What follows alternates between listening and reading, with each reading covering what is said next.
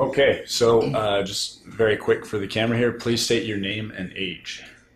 Oh, Don Hunter is my name. I'm 79. And just over here, your name and age, please. Simon Gramlich. I don't know my age. Yes. Get it. 92, son. Eh? 92. 92. 92 years old. And last but not least, Don Hunt, and I'm 83. A young fellow. Yeah, okay, so where were you born? Well, I was born in Calgary. We lived in a place called Poverty Flats in Turner Valley. Poverty When I Flats. was born. The bottom drawer of the dresser was my crib. That was pretty handy because when I squawked too much, I just shut the drawer. And at that time, what did your parents do? Well, my father was a roughneck on a drilling rig at the time. So I started out milling. Yeah, we'll get to that, but absolutely. Did he, at that time, did he already work for Imperial Oil? Yes, he worked for Imperial Oil he started in 1923, so I was born in 1935, so he worked for them for, 12 years? Except he was laid off during the Depression for 2. So I think he had 8 years when I was born. Thank you. And where were you born?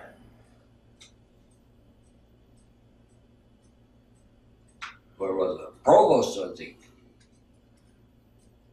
You told me you were the first baby born. First baby boy born in the Provost Hospital. Yeah. That's right. But like those they met with midwives, but in Provost there, yeah.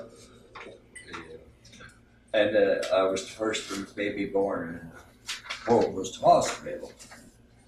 It's quite an honor. Well, I didn't know it. Yeah. Okay. But yeah, that's the way it went. And growing up as a child, what did your parents do? What did my parents do? Oh, well, why, when I go back. They started out on the farm. Yeah, but we went out, what the heck was it? Oh, there was a Strauss. He had and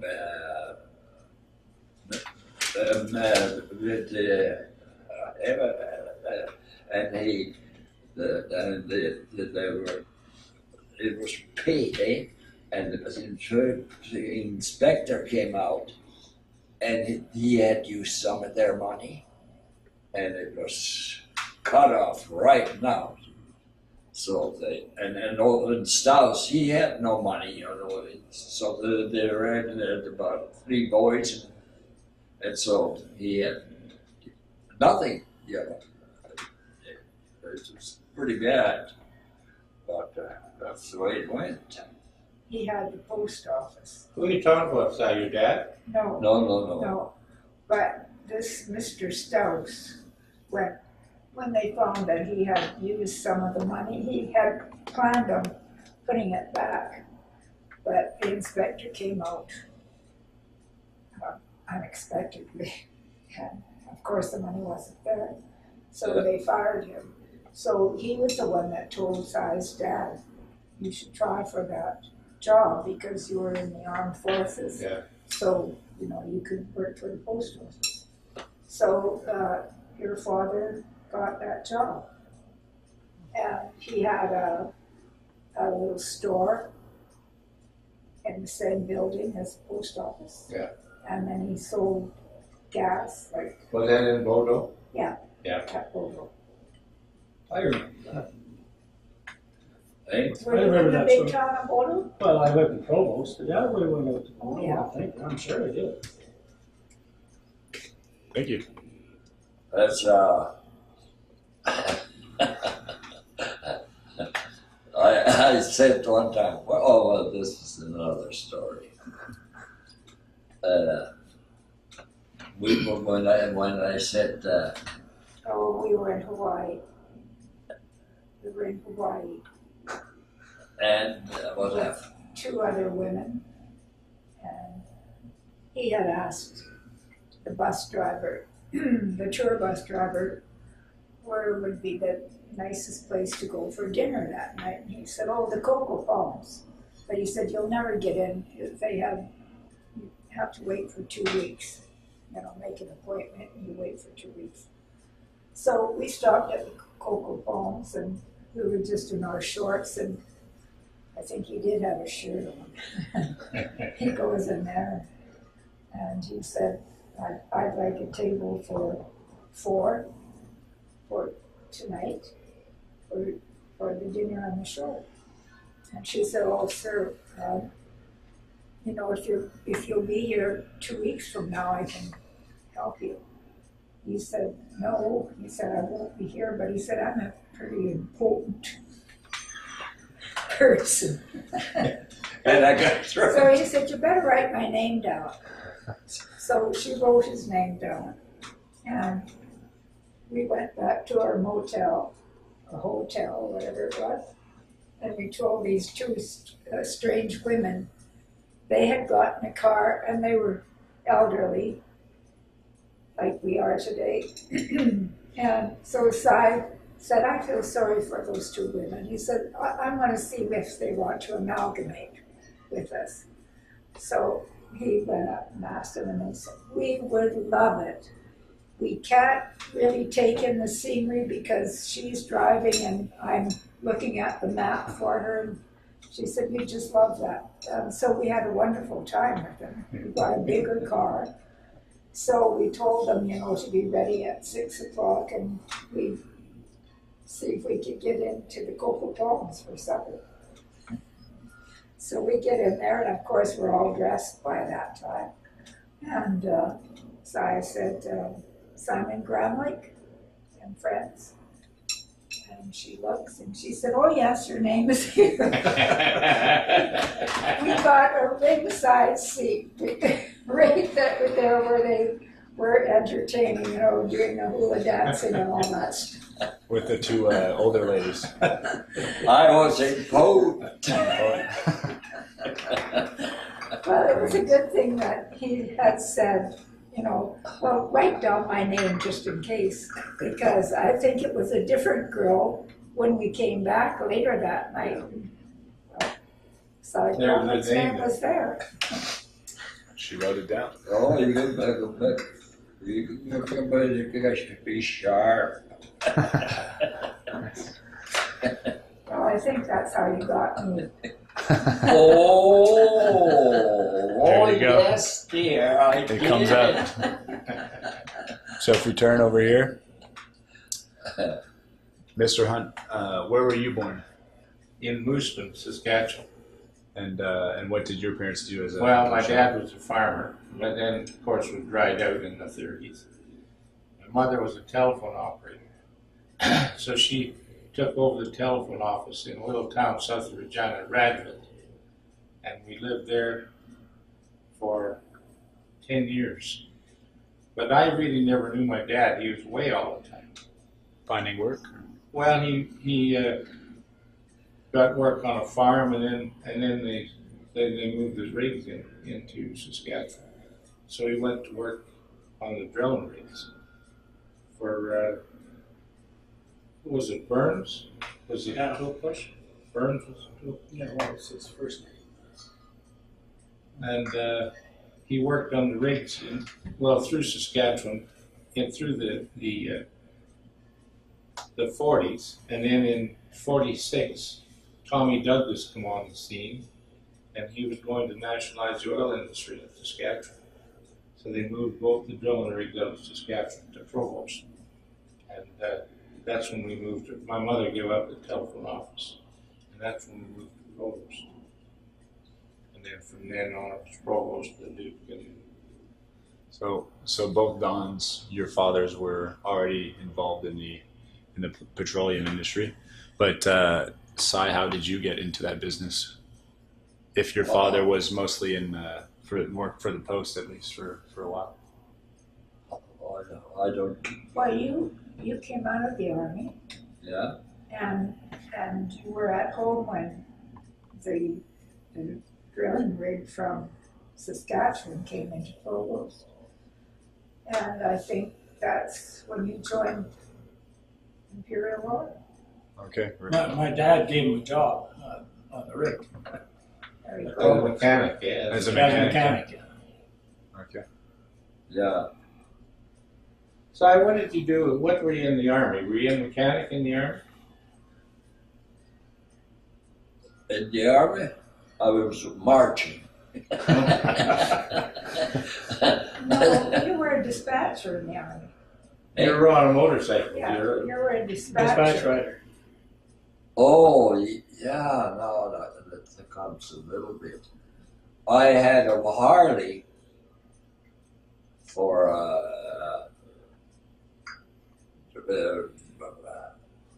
to ride and no, what the hell was it? And the British had that small one, but it was handier.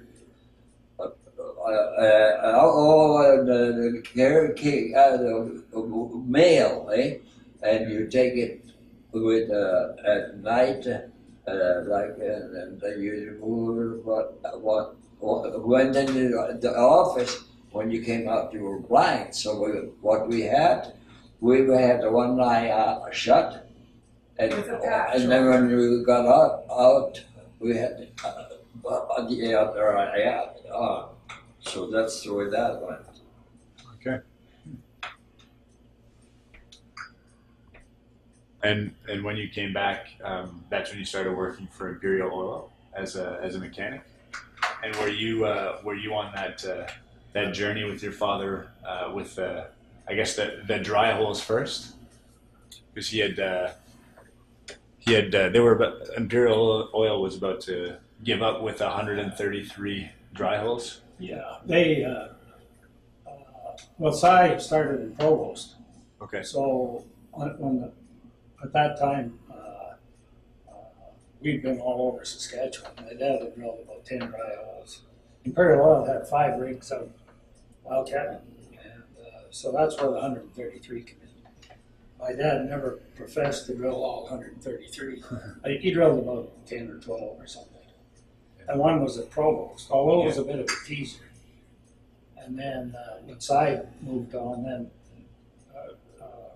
signed on, we moved to Leduc then and drilled the Leduc No.1 discovery. And that's In 46. Well, we moved in 46 and drilled over Christmas. Yeah, I remember running what did you call them? Talks thing that you do to get the elevation. Cutco. Oh, God. Yeah. What is that? Oh, you drop it down the drill pipe, and it's got a little dart in there, and it measures the angle of your bit. So if you take them every once in a while to make sure you're not going crooked, because you only have certain limits you can drill in, and you drop them down, and then you fish it out and take a look, and oh, you're okay. And then we had to put the heads on there for we could change. Always had control over it, Whip stocks? Whip stocks? I don't know what the hell, but you could shut it off. A Totco. No, that's nothing to do. Like when we Drill string test?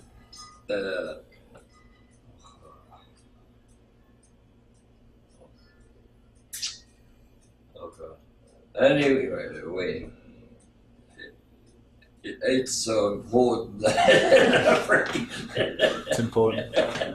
Well, they did run some drill stem tests, and then they had core. They were coring too. Yeah, Wire line coring. we always had control of it, and so we did two heads there, and Oh, the low preventers. yeah, Damn good thing we're not drilling now. We'd be in damn bad trouble. well, no, then we'd get back into it. No, what was it? And do you gentlemen remember when you guys finally struck oil at Leduc No.1, or Oh yeah, because you were 11? I was 11. Yeah, I remember well. I remember my dad coming. Don, I used to ride out with Don's dad in the truck, and what was the dog's name? Brownie. Brownie, yeah. The dog had to have the window seat. Yeah. Stick his nose out the So window. were you out there that day that No. it came in? No, my dad. I had to go to school. So, he came home. I went out there when they brought in Leduc too, but that was mornings for me. Yeah, that was a little later. I went out there a few days later. Yeah. But it was during the week, so I just remember my dad got called out in the middle of the night. He had to go. They had the swabbing unit broke down. So he had to go up there Is he still alive? No. 30 years ago. Oh, And were you there the first day you guys struck oil for Leduc No.1 Were you on shift? as then? mechanic? yeah. Yeah. Yeah. How was everyone's reaction to that? Well, I don't remember too much of the period. Striking oil was kind of a novelty. Yeah, I it was. You kind of remember the parties, like that, what's his name had a big party, the farmer. Turda? Was it Turda? Was it Turner? or Mike was- Turner. Mike Turner. Mike Turner. Yeah. Didn't you Yeah. have a big party or something? I didn't know Si at that time, I'm just I kind of, think he bought some whiskey for the guys. Right? yeah. I think Mike Turner bought What? some whiskey for the guys. Yeah. And we had that Alberta, the big truck, Oh, Yeah, big big party. birthday, yeah. and we went with it to get whiskey, and the hood fell up, turned all over it.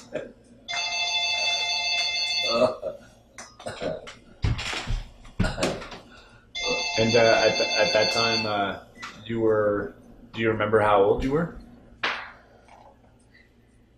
You must have been about 24 or 25. Okay, still pretty young. Well, didn't you board at Turtis? Were you one of the guys that boarded at Turtis?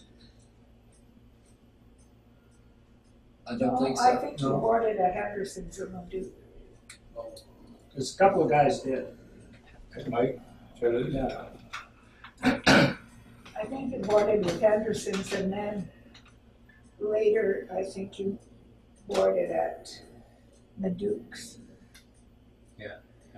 The plot thickens. He had a girlfriend, Ah. Ruby Leduc. Oh, yeah. Yeah. Now the memory comes back. Ruby may do. And I think that was the first time that I met Don. We went to Leduc for the New Year's Eve dance. Yeah. And Si wanted me to meet your mom and dad. So we went over to your place. Your dad wasn't in, but your mom was there. And you and Jerry were playing ping pong. Okay. And I thought they were like two really nice boys. Where would we be playing ping pong? On the table, on the dining room table. In our skid shack? No, No, I think you lived in that big house then. Yeah, Oh, with Clarence and Beatrice. Yeah, along the railroad track. Yeah, okay, yeah. and so then we went to the dance. No, we got off the train, and his girlfriend and her girlfriend were at the train station.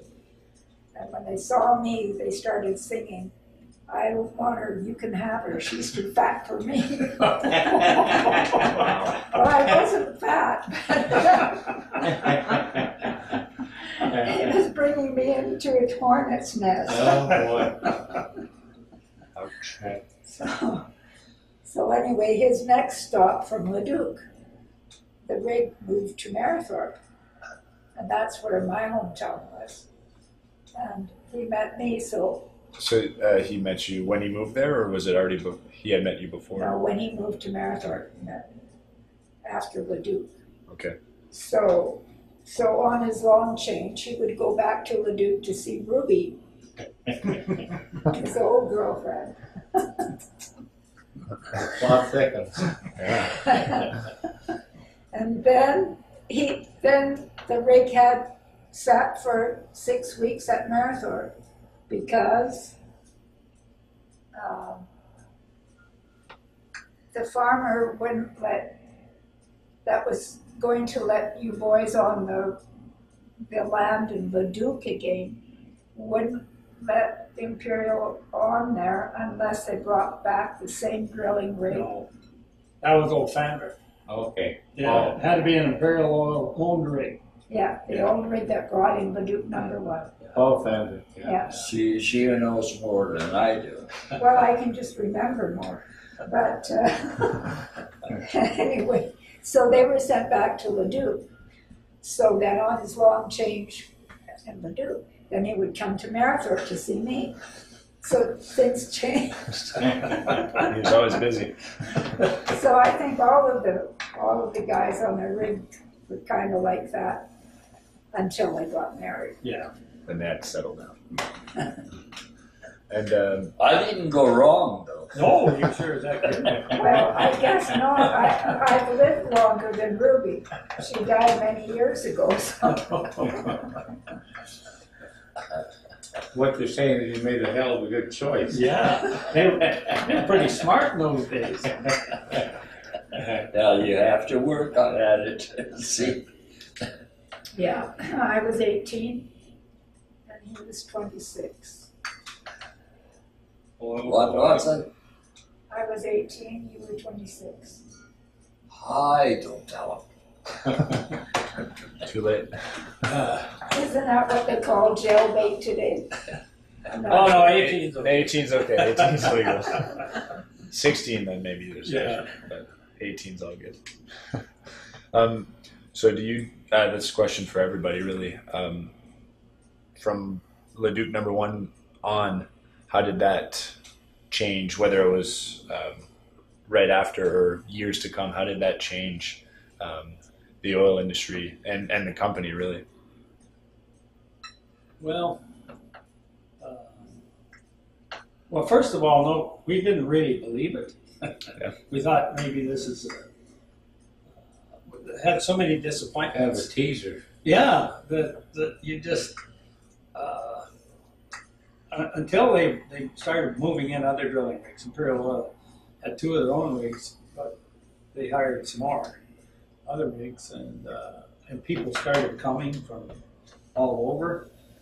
A lot from Turner Valley, the people we knew, relatives. Excuse me. And then finally they built the town of Devon. That's kind of when it sunk in. It was a pretty big lift. Imperial Oil knew it was a pretty big lift from the seismograph. But for us, it kind of took about a year or a little more to really sink in that this is really something. And then, of course, in 48, they found red water. They found Golden Spike in 48. Yeah. They started to find right around the general area they started to find production. Some pretty big oil fields we found. I remember we had that big Bertha truck, or Yeah, big birth. Oh yeah, I remember that. and we used to just go over to the farm and get more liquor, You get what side? more liquor. Oh, there's a good question. Was there in your guys' line of work with all the guys there? Was that often was drinking a big social trend? Oh, a big part of it, though. A big part of it, yeah. Yeah. Well, not on the job. No. Okay. Yeah, there was Johnny Morrow was one. There was a few that had the odd drink, Oh, yeah. Yeah. but my dad would never put up with it. And what was the one that was chasing, or the woman, and she said, that was visitor. Oh, Johnny doesn't.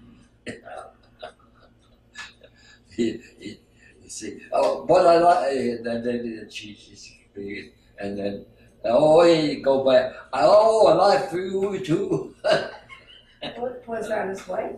No. That was You talking about Johnny, huh? No? yeah. He was a terrible. He did drink on the job. Oh, he was terrible. I worked for him. Yeah, I did too.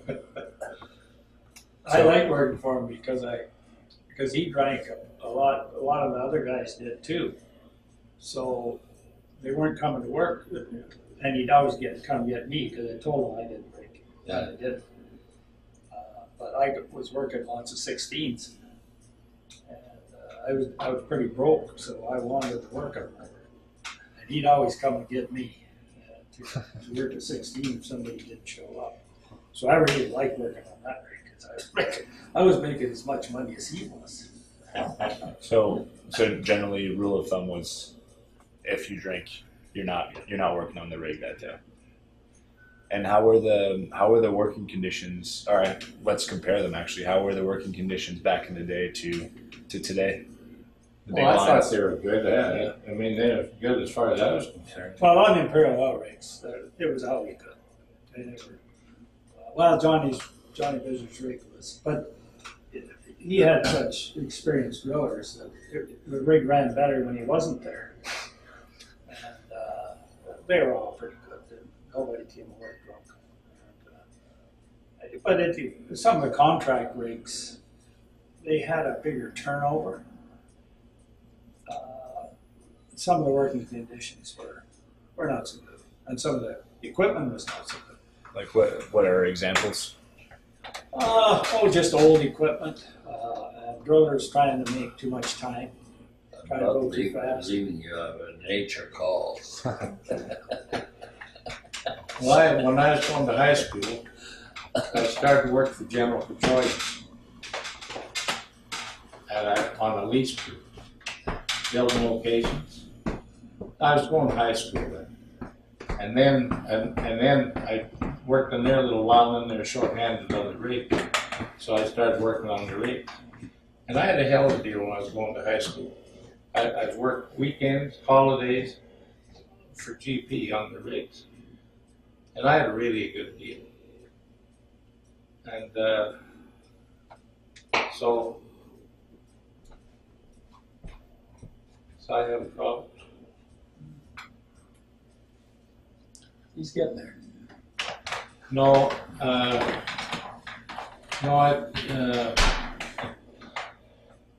thinking back to the 40s and working for GP and that, I really was doing good. I was going to high school, and hell, I was making $60 or $80 a weekend, roughneck.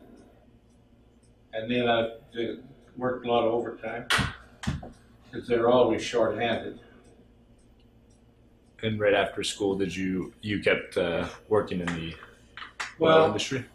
right after school, actually, Esso started up some new rigs.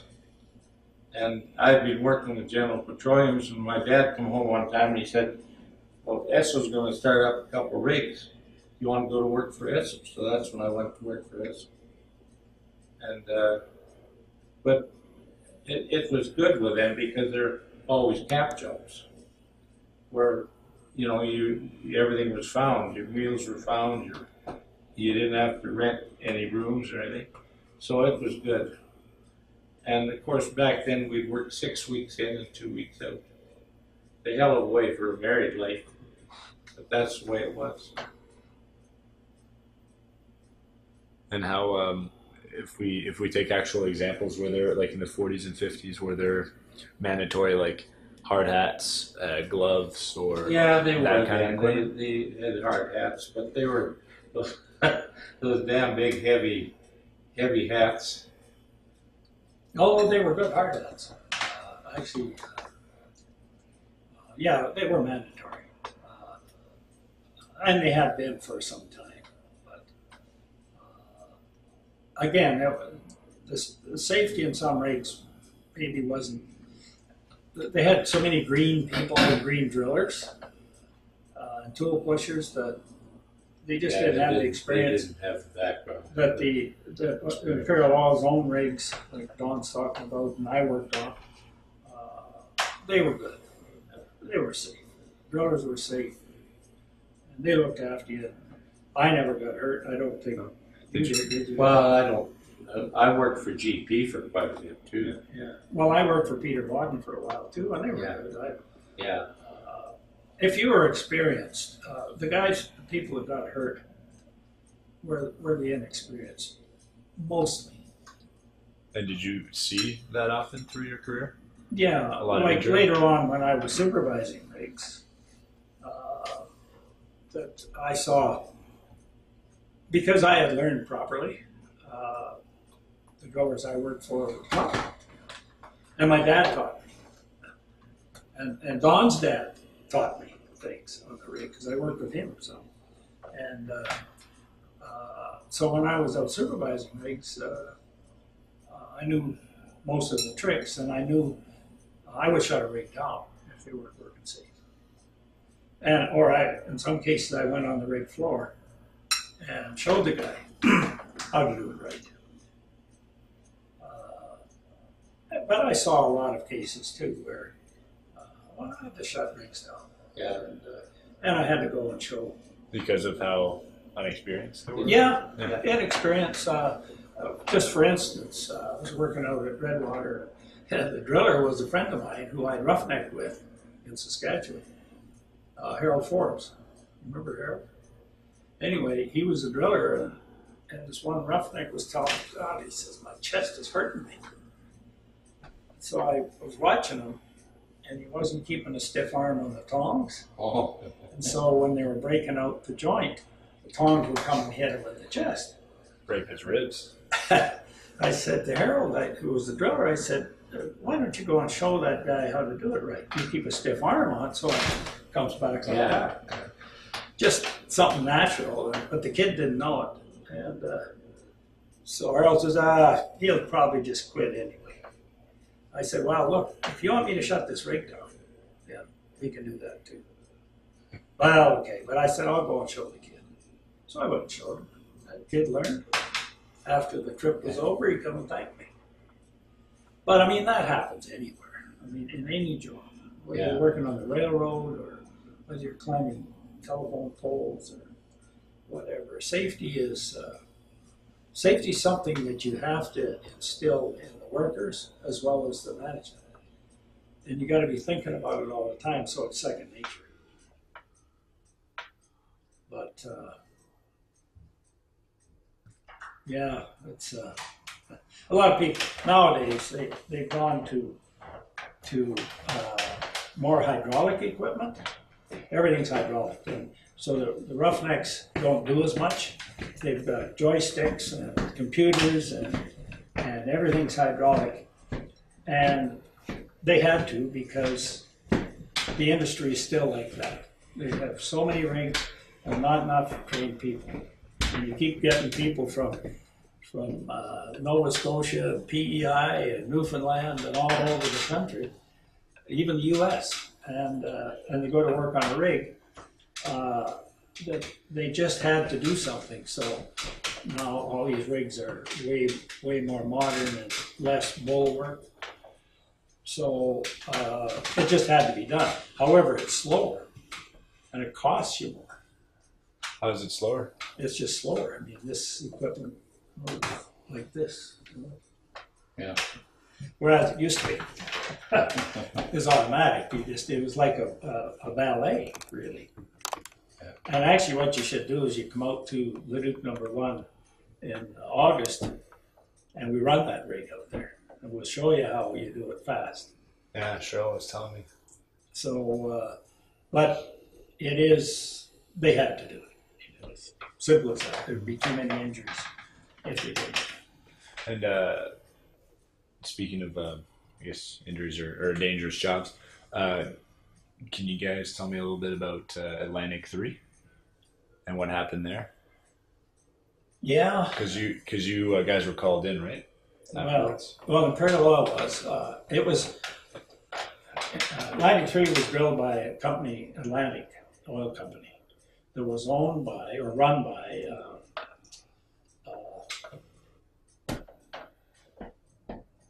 I know who you mean. But I can't. well, what's the stadium in Calgary? McMahon? McMahon Stadium. It was by Frank McMahon. Yeah. And he didn't really know that much about drilling, but they drilled into one of the best wells in the field with the oldest, junkiest rig that he could find, because all the good rigs were running. And so when he went to hire a rig, he got what was left over. And they didn't have the proper blowout preventers on it, and they didn't have enough surface casing. So, and they drilled into one of the best wells in the field. So they kept losing their mud, and Yeah. finally it just got out of hand, and somebody shut it in, and it cratered under the surface casing because it wasn't deep enough. They didn't have enough surface casing. Yeah. Well, didn't Red Adair come out to that? Yeah, they had a guy by the name of Myron McKinley, McKinley, yeah. was the well killer, wild well killer, and Red Adair worked for him at the time. Red Adair and Boots and Coots Yeah. both all worked for McKinley, McKinley, and Myron was probably the best in the world at that time. yeah. But At filling? at killing wild wells, yeah. Okay. However, that well couldn't be killed from the top. It had to be what we call whipstock. It had to directionally drill from other wells, and so they always drill two And that, in case one screws up. if I'm not mistaken, was that one of the first times that kind of technique was used? Or? No, it had been used around the world. Okay. Yeah, but it was directional drillers was pretty Yeah. good art. It was like Yeah. playing the violin. You had to be good at it. Yeah, And so in order to, in those days, now it's easy, but in those days they had to put wedges in the hole every once in a while to divert the bit. And they had instruments that told you what direction you were going and what angle. And so it was but what happened was, first of all, Atlantic never had enough money to kill it. It was producing 10,000 barrels a day on the ground. Now, they collected most of it and shipped it to Nisker and Leduc. Finally, they had a pipeline in. What was that miss called? It was the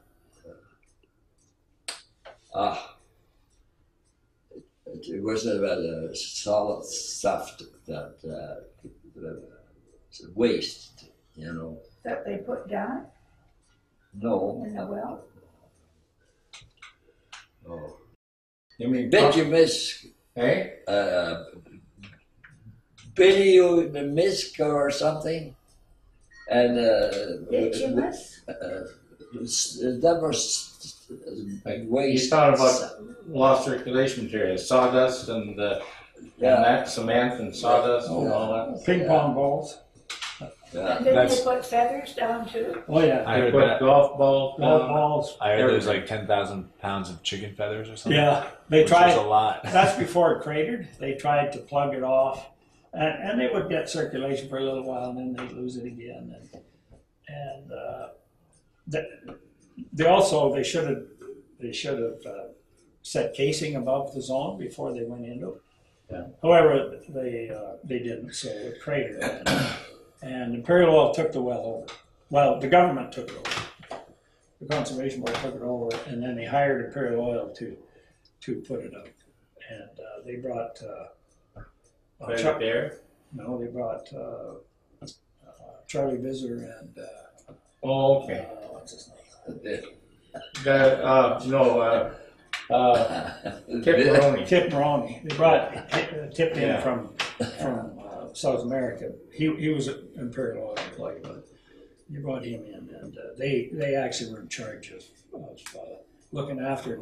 And it was making so much oil that it was actually the Imperial Oil wells across the road were losing production because It was dragging it it was down. it was dragging down their production.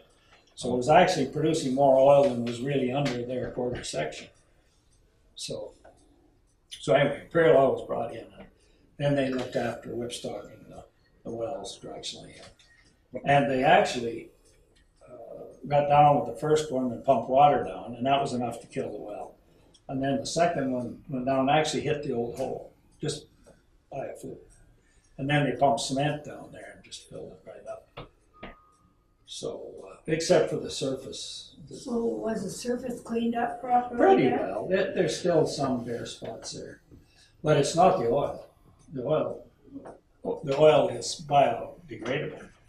It's the salt water that, there's always a little bit of salt water that comes up with oil. And so there was so much oil, still 10,000 barrels a day spilled on the ground, that the little bit of salt water that soaked into the ground has left some bare spots. But And how long was it? How long did it take to actually? to put it out, I think Right. it blew for about 6 months, 5 or 6 months. In the last few days, it caught on fire, didn't it? Yeah, well, that's another story. That fire, I think it was the last 5 or 6 days. What happened was the oil gushing up into the Rig. sump and beside the rig. Finally, it washed away parts of the rig and or the supports under the one leg of the rig. And one day the derrick fell into the hole. And the next day, my mother and I, and Gordy Welch and his mother, were going into Leduc. And my mother stopped on the road right where Leduc No.1 museum is, watching the well, because we hadn't seen it since the derrick fell in. Well, we're just watching it. Somebody said, "Oh, look, it's on fire." So we actually watched it catch fire. Good grief. Yeah, but it didn't explode. There was just a little fire in the middle of the sump. You just see it kind of. Branch milk. Yeah, it just went down. Then it started to run down the oil ran down the hill a little ways into some pits. And then it was pumped from there into the pipeline. So you can see the little flames running down those little rivers of oil. And then I remember my dad and a bunch of them come tearing out of Devon and around the corner. And they got out with shovels. And they threw dirt on these little rivers of oil, of flame. And in the meantime, they'd ordered a cap. But they saved those pits from catching fire. But there's probably 100,000 barrels of oil in those pits. And how long did the fire last? Only about a week. About a Not very long. Okay. Then the first whipstock well got down and they put it out. It was kind of lucky that Yeah, right. because they saved 90% of the oil. Of course, any natural gas that comes up with the oil is lost. So did Atlantic 3, well, more Imperial Oil actually end up making money out of that well? Or Oh yeah, I mean, the stadium in Calgary isn't named after Frank McMahon because he's poor. No, well, see, there was two other.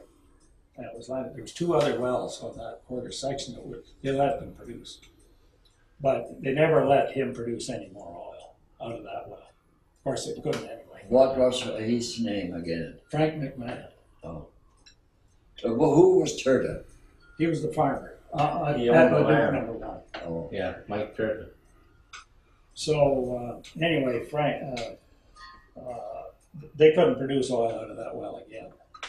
And but what the government, the reason the government had to take it over is because the farmer had the mineral rights. Okay, was his name. Anyway, that's another story. He had 12.5% of any oil produced. Atlantic had their share, and then they had to calculate how much was down there, and then any that was produced more than was under that quarter section, they had to pay Imperial Oil for the oil that they stole across the road. So it was a big job for the reservoir engineers at the Conservation Board to figure all that. Yeah, to figure all that out and get everybody paid. But of course, McMahon made a lot of money on it too, as did the farmer. Yeah. Now I was just wondering, because it must have wasted a lot of time and cost a lot of money to all that effort to try and fill it. Oh yeah, well, and all those people had invoiced the government for the money. Okay. The government actually handled the money, which was the only way to do it. And they hired Imperial Oil to put it out. And I don't think they paid them all that much either, because Imperial Oil was happy to help out. Yeah. So,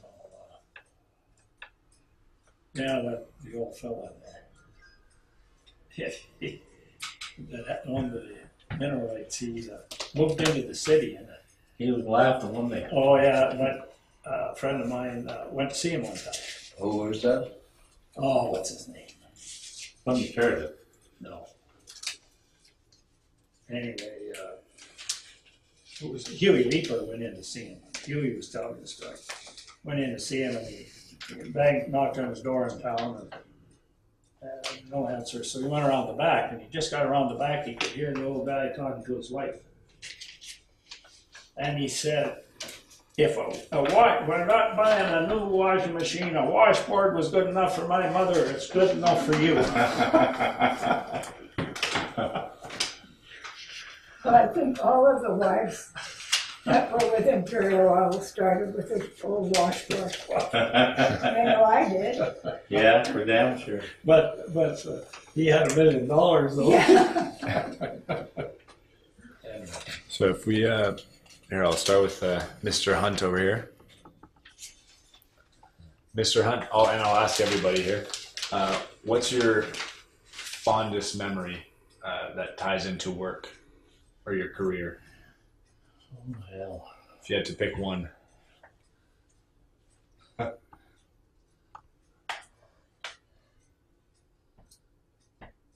We have to get a pill, a Well, memory okay, pill. I've done so damn many things. One that you remember. I get the memory pills all the time. Again, I flew for 10 years and around the drilling rigs. And so I've had a lot of experience with the airplane and the weather and stuff like that. I don't know. So flying was definitely Yeah, flying was a big part of my life. that's neat. Not a lot of people get to say that. Pardon me? That's neat. Not a lot of people get to say they've flown for a living. Yeah, and in 1950, I think the drilling industry was really low. I think there maybe, anyway, they were doing geological work in the Arctic Islands. and they wanted to try the type of plane I was flying, so I ended up spending 3.5 months flying in the Arctic Islands. And I don't say that was something that I really remember or appreciate, but anyway, that was part of it is flying part of it that I was involved in. And man, to sleeping in the plane a couple of nights in 40 below, the weather, and so so I had some experiences like that. Looking back, it's fun. Yeah, but Well, Don, didn't you take a hockey team to Japan or somewhere in no, Asia? I actually went to Japan, and I don't remember why I went. Well, I don't It think wasn't I a hockey team, though. I thought It it wasn't was. a I hockey thought you team. were starting hockey over there. Didn't you take horses over there or something? Yeah, I sold a lot of horses over there, and Cripina. You sold horses because was it from a farm you owned, or Yeah, okay? and they were cow horses. They were cattle, and I sold horses into Germany and Holland and Italy, Japan. Some of them went to Australia. So, again, that was a big part of my life too, the horse business, besides the oil business. But the oil business that's what put me in that area. So, but Well, what about what did they call it? Kobe meats or something from Japan? A certain way that they did it. Didn't you bring that over? I can't remember. Well, But that's the damn many things he's I don't my have hero, fun. so I haven't cut all these little articles out of the papers about you, Don. It's like, Really good ones. well, they were, and that's why I thought that you had started some hockey team over there. I was sure that I can't be that wrong. Oh, hell. Well, I remember you went over. You told me a story about going over there with a bunch of oil men. I don't know what that was for. Drury. Oh, where the hell did we go? Well, we went to the States, to Houston and with those oil guys, and then over to hell, we're into I get to remember Bill. no, I don't know. I have to think about it a little bit. That's okay. I was involved in a lot of different things, and a lot of them I want to forget. A lot of them was around a little whiskey. Yeah, hell. That was a big part of the oil business too, was the drinking. Yeah. Was for me anyway. Oh, you didn't drink. Oh, I did. Thank you. And over here, what would be your fondest memories tied to the oil industry or your career, really?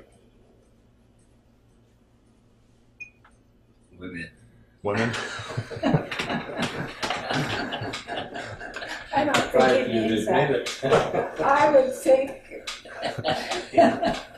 would think that his comradeship with the guys that he worked with, it's because it's like he grew up in the Depression years and he speaks fondly of those years because everybody helped each other. There was no locked doors or you just automatically helped your neighbor.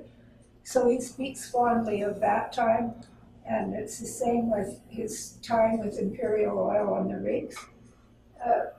You know, all the guys pretty much got together, socialized, and as well as worked together, and so there was a lot of comradeship there. What was a big go-to social activity for the guys? I think most of it was that you'd invite, Yeah. no, but Recurring you'd theme invite here. people over to your home, and you'd be invited back and stuff like that. And of course, they used to call them shack towns. You know, when we would be moving our little houses every 3 months or so. Yeah, we're up at So that there there. was a lot of comradeship in that group because you weren't always welcomed with open arms to a community. I mean, they liked to think that the oil money was coming in, but before Cy came to my hometown, we had already heard that the boys were coming, and you know, the boys in the hometown were not happy about that. So, you know, they would say, oh, those roughnecks, well, that's what they called them, and you can't trust them, they're, you know, hellions. And what was your fondest memory tied into your life alongside? Well, we were Cy? just newlyweds, so it was like a big honeymoon. And he had built our shack, and I thought it was one of the nicest. And when my mother came to visit us in Shacktown, she said, Yeah, I how did long, feel, how long is this going to carry on? And I figured that was going to be my life. I said, well, it's wonderful, Mom. You know, I was proud of her shack, and I saw nothing wrong with that type of life. That's, you know. oh, when bringing all this stuff up. One day we couldn't get any fuel because it was so cold, eh? And it just at the end, and just got it open, and then we had fuel again, you know, and what up? It froze up on you. Eh? The fuel froze Yeah. up on you. Yeah, Yeah. and he was kind of the electrician in the camp. Yeah. I guess that was at Redwater or Gap or someplace like that. And then when we moved in the shack, like you know, we had no you couldn't try to tell the park what was going on, and the carburetor, you see, it went up and down, and it was going, and I had to finally take that because otherwise we would burned up. You know, the fuel was going. They let us move in the shack when they were moving us, Oh, and we were going down Jasper Avenue. And there was you were smoke riding in coming- the shack? Yeah, and there was smoke coming out of the chimney. Oh, it was unreal. It was unreal. I never heard that one. Yeah. Maybe we're the only ones that were stupid enough to do Well, I that. remember Ben Howery loading their shack with Elsie in it, Yeah, yeah. With a what? with Elsie in it. Oh, It scared the heck out of her. What would be one of your fondest memories associated with your career? Uh, One of them. Well, I guess the one probably, you know, impressed me the most. My dad got a promotion out of it. We got to move into a house with running water. And we had a skid shack, just like Don's dad had built a skid shack in Leduc. We'd built our skid shack in Provost. And I helped my dad build it. And, we only had one move. for your provost. I was the first baby born in the was hospital. I used to deliver bread to the hospital. Oh, yeah. In a wagon.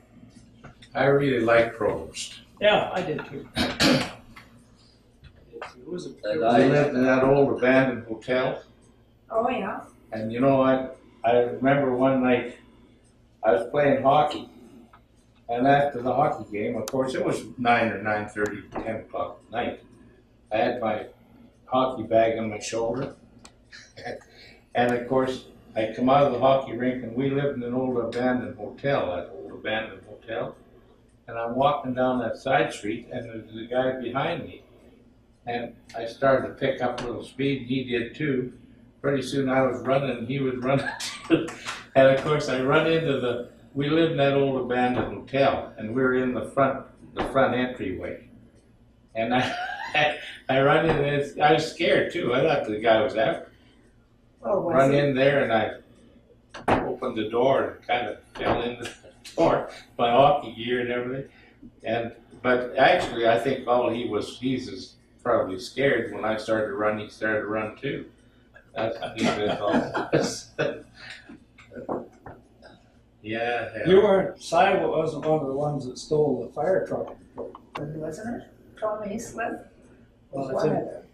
I think, He might have been riding on it.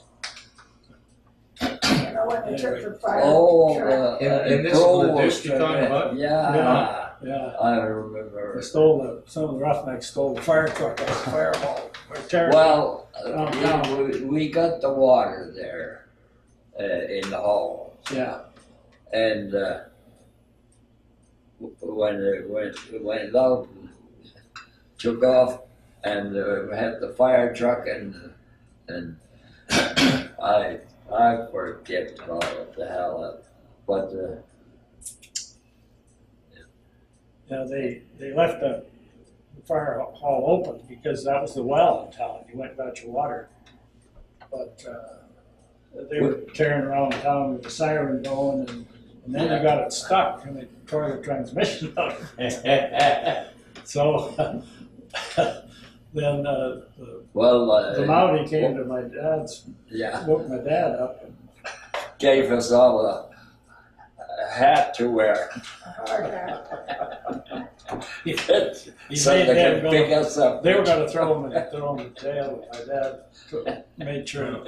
Well, if he was one of them, I thought he was, but I might be I'm wrong. not sure. What? I don't know if you were one of them. Were you one of the ones that took the Truck? fire truck? Yeah. Yeah. Okay, I thought he was. You know, I John worked when I was Funk. I worked at the dance hall there. Jerry Horn and I, we'd trade off. He'd sell tickets and I'd take them, and then we'd trade off and I'd sell them. So that was a hell of a deal.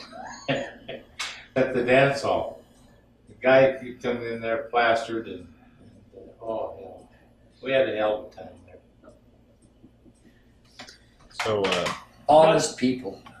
But, you know, That's the thing. You all borrow had a fire good trucks. time to see Yeah, this. yeah. but as far as, I spent 45 years in the business and lived in it all my life. And, there was a lot of good times. Yeah, good years. A lot of good. I spent 6 years working in the Arctic. My family and I lived in Norman Wells for 2.5 years. That was a good time. There was no cut deal, you know. Cutthroat. Yeah. There was one on it? No cutthroat deals. No. No friends. and if we'll end it soon there. If I had to ask you, gentlemen, to if you were to speak to someone much, much younger, like children or students, what would be your piece of advice regarding looking back at your career? What would you tell them as advice? Well, I tour a lot of kids out at Leduc No.1, and I tell them first of all to get an education. and then look into the oil industry to see what they might be interested in, because as you know from out at Leduc No.1, there's so many different aspects to the oil industry that I'm sure there's one for you. No matter what your skill is, a nurse, a doctor, a geophysicist, a geologist, Pilots. All work. What was McLean down? Geologist. Eh? Geologist. Geologist, yeah. McClintock, yeah. I got a son that's a geologist. So, I mean, mechanic. There's no end of opportunity in the oil industry. There's so many sciences. Yeah, I was a mechanic. Electronics, real big in electronics. How they drill horizontally is amazing. It's all electronics. So, but it's just like I was saying, it's kind of a big family. I mean, I've talked to people from Texas, Louisiana, and we all talk the same language. Yeah. And they'll tell you the same thing. Yeah. That even though we're Canadian Big and family. Americans, It's a big family. we got something in common, and I'm sure it's the same in the armed forces. It's in other industries, miners. It's kind of a big family. So that's what I would say. Thank you. Thank you. And Mr. Gramlich, any piece of advice or things you would say to a much younger generation about their career, or looking back at your career? Well, for one thing, we had nothing, period, but we all made it, and everybody was in the same boat, kind of. Yeah, we didn't know it. We didn't have anything, and we didn't know about having anything. We just made the best of it. Well, the war was just over. Yeah. You didn't even have gasoline to drive. No. You had gas coupons, meat coupons, and sugar coupons. Yeah. And So you made the best of what you had. yeah, and before we had skid shacks, we moved from town to town. Like I went to 17 different schools. So we moved from town to town, and my mother and Carrie Lynham would go ahead to the next town and find places for all the families. Didn't they come for the ring?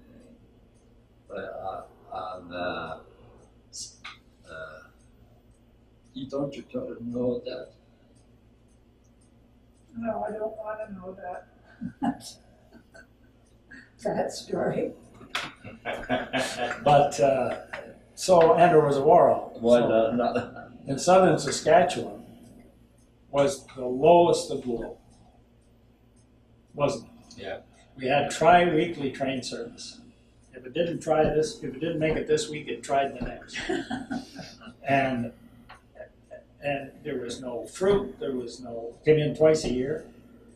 Remember the pop truck came twice a year. And that's all there was. Now, if you were in Regina or Moose Jaw or no difference. Wilcox was okay, but the train went through every day. Yeah. But still, you had to save your gas coupons in case you had to go to the doctor or the dentist. Times were tough. It was tough. Yeah. And plus, everybody just come out of the Depression as well. And everybody had people overseas. So, I mean, to get a job on a rig that paid good money, like a roughneck on a rig made more than a bank manager. But he worked a lot harder too. So, I mean, he's always good pay. Nature calls. I really never knew my dad. He was always late. The time that Ben golfed, we lived in the same house as your dad. Jack? and the house caught fire. I just come out of school and I could see this black smoke, and it looks like it's close to our place. So I come running home and looked up, and there's your dad and Jack throwing all their furniture, which wasn't much, out of the window. They broke the window and they're throwing everything they own, suitcases, and then they started throwing out their dishes. And they live in the second story. So, and you know what we all had for cupboards were just orange crates, you know, those double orange crates. And they're heaving these orange crates out with the dishes and stuff. And half of them broke, but they saved the other half. And we were all yelling at them. My mother was out there yelling at them, get out, get out, get out. And I can't remember how they got out. They must have went down the stairs. I don't remember them climbing out the window, because I ran around the back and my mother was hauling all our stuff out.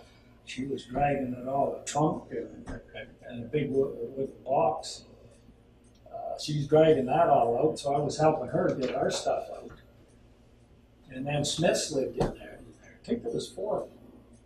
Who's Snuffy? Yeah, they lived in there, and somebody else lived upstairs. Where was that at? Bendo.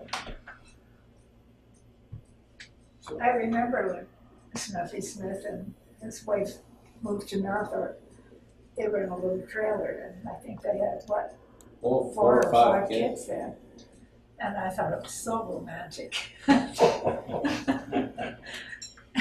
Sometimes it's wonderful to be looking at life through rose-colored glasses like that. You know, that. I think that's why I never complained. But, you know, I still think fondly of those times because, you know, to see They were good times. they were, and but to see the great grandchildren now, and they're wonderful kids, but they spend money like there's no tomorrow, and you can't really say anything to them. Yeah. Because they don't understand. I mean, if they must have the money to spend it, but So what would your piece of advice be? well, the one thing Cy insisted that we never, whatever we bought, we had to pay for in full, not to No finance. No credit. finance anything, not to have to pay interest in anything. And so, you know, we save up for a certain piece of furniture or a fridge or whatever. And so when we got that one thing, it was like, Chris, it was just wonderful. I mean, you really celebrated that day that you got that. You appreciated it. Yeah. But now, you know, the kids, they get married and what they would consider living in a skinny shack, I don't know. But they want the house and all that they left home, they want that when they get married. Not building up to it, you know, just I want it all now. Yeah. No, I don't know. They don't realize that they were never around when their parents built all of that. No. Right? Yeah. Well, of course, the finance companies are in good shape. Credit cards, we didn't have credit cards No. to borrow on. So you needed to pay in full. You know, like my father, and I'm sure yours, he was poor 5 times in his life. You know, you're poor when you're born because your parents are poor. Then came the First World War. You know, that was a tough slug. Then he got married. So he's broke again. Then Second World War. then the Great depression. Depression. Oh, okay. Then the depression comes along and he's out of work Broke again. for a year and a half. Year and a half. He was 2 years from Petroleum. Luckily, my mother got a job for a while. And then I came along, but I don't think I broke it. Because my dad got a drilling job at that time. Yeah. And then come along the Second World War. So that's 5 times in a lifetime. Yeah. Hell of a, And he always said he dreaded another depression. Nothing else in his life did he fear more depression. than having to be able to work again. And, that always stuck with me. And I can always remember my mother saying, no, you can't have that. You can't have that. Even if they've got it, you can't have it. We haven't got the money. But there weren't too many people that had it. Like, that was the one good thing, saving grace, really, that we were sort of all in the same boat. All the same. Didn't feel like any class distinction. Yeah. But, I feel sorry for the really poor. Like, if they've got a TV, you see what the really rich live like. Yeah. And, well, we had no idea. We thought everybody lived like we did. Yeah. Now it's great. Most people did. Yeah. Really. Yeah. Well, I thought that skid shack was wonderful too. When we built it, it was so nice. God, after living in chicken coops, and what happened was my mother, Lynham's had a trailer, remember? Finn had a trailer. Yeah. But my mother and Carrie would get houses for Smiths, all the married guys. Yeah. Make sure that they had a place to live. We moved to a new town, and then we got what was left over. So Pretty tough to live. we lived in some awful places. Yeah, Si's sister and brother-in-law, Gray and Jack Vestito, lived in a chicken coop Yeah. in Marathon. Was that in Marathon? Yeah. Was it? Yeah. And you, Mr. Hunt, if you had to give one piece of advice, looking back on your career, what would it be? Well, probably save your money. First piece of advice, and I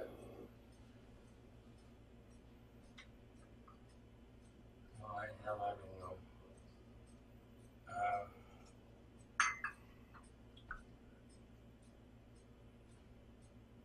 Well, do you remember years ago, if a guy was always quitting work and getting another job, we didn't think he was too reliable. And now it's kind of, And now it's a more of a trend. yeah. Yeah, you're right. And now even it works like that with the government now. It's contracts. Oh, yeah. It's not permanent jobs anymore. Yeah. So it works like that with a lot of places now. Well, you know what? That's a really good point, because I always thought, because my dad worked for Imperial Oil for 44 years, that you should work for somebody. Stick Yeah. with it. Mostly. However, I didn't. And I'm kind of glad I didn't. And my dad always said he would never do that again. What's that? Well, stay with one company your whole career. Oh, And the reason I think he said it was because you wind up with some pretty rotten bosses. You'll have a good one, then you'll have a bad one. And that's why I left it very well, because Pretty tough. I just couldn't work for this guy. I can't say it was dangerous. It could have been, but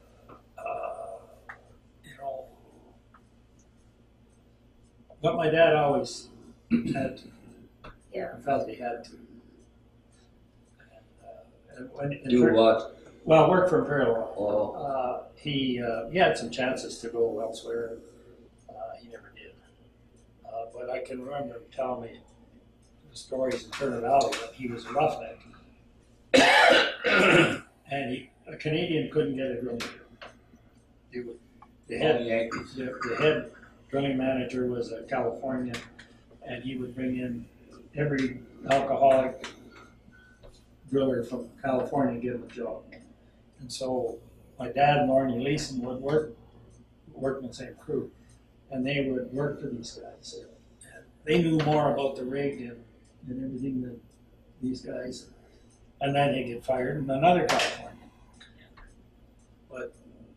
And they always told me this story about the one guy. They liked him because he only worked daylights. Because when the tool push went home, he went down to the bootlegging joint, which was also a brothel. And he would spend the night there. And so when on afternoons he'd come and sign the book. Tool push wasn't there. He'd go down to the bootlegging joint because Prohibition was on for a couple of years, and so he'd leave my dad and Arnie to run the rig. Well, I think they worked for him for about a year, and so they run the rig, and they liked him because they got to run the No problem. They'd take turns running the rig. Arnie worked one shift and my dad worked the other. They didn't like daylight so much because this guy was terrible. He'd be there. He was a terrible drummer. He pretty near killed Arnie. What? You know, what's He that? pretty near killed Arnie. Born? Leeson, yeah. Well, they were riding the blocks down, Oh, yeah. and this driller never looked up the derrick. Yeah. So he just lifted up the brake handle, and the blocks started Got it coming done. down. But the blocks got hung up on the finger. So the blocks are just sitting there, and All the lines are the lines coming down. He's like, Lord, he's hanging. And finally, my dad or somebody yelled at the guy, and he slammed the brake handle down, and that kind of jarred the blocks, and they fell off the finger, and Warren dropped about, I don't know, how far, 10 feet or more. And I guess the blocks were swinging like that. He's holding on. Oh, But there'd be a lot of screaming. Oh, boy, are you screaming the whole time. And my dad said they had to pry his fingers off the nails with a screwdriver. Mornings. Yeah, it was hanging off. I did a lot of work with morning. He got me sleeping one time. Hey? He got me sleeping on the doghouse one time. Well, I admit I was sick. And I told Joe to get somebody else to work for him. He couldn't get anybody. So I said, I'll go. So when I went to work on graveyards, he said, well, Don, if you're not cooking, you can rest in the house. So I was we had a card table chair, and I leaned back against the wall. I was sound asleep. I was really ill. Anyway, he came and kicked the chair out from under me. What are you doing sleeping? I had a lot to do with morning. And he went and told Joe. Born release. Yeah, I had a lot to do with And morning. then Joe and him had a fight because Joe told me to do it. Yeah. But they didn't get along too well either, Joe Jackson. So, That was most of your family, are they in the oil business as well? just my son Jim. He's a Joe. The Oh, other two. there. Well, because Doris and Mark and Alan and, yeah, Garth, Mark, and Alan are all in the oil industry. Are those all your children? Well, that's No. 3 of, What the there heck? were 13. Where was I? And you interrupted I'm me, sorry. and my brain is gone. I know what's in the doghouse. Little dog? That's the cat house. I wanted to put a little red light in there. Oh. We'll stop it here. Thanks a lot, everybody, for Okay.